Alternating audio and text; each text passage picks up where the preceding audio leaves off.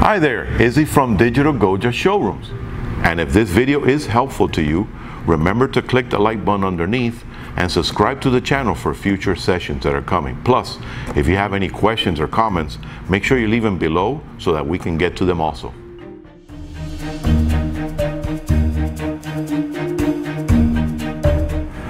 How do I choose my aperture and shutter speed on manual mode? Well, they gave you the option of, as we've done before with other Rebels, here's your control dial.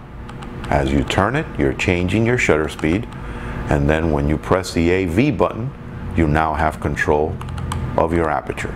And that way you can do the correct exposure, but work on full manual.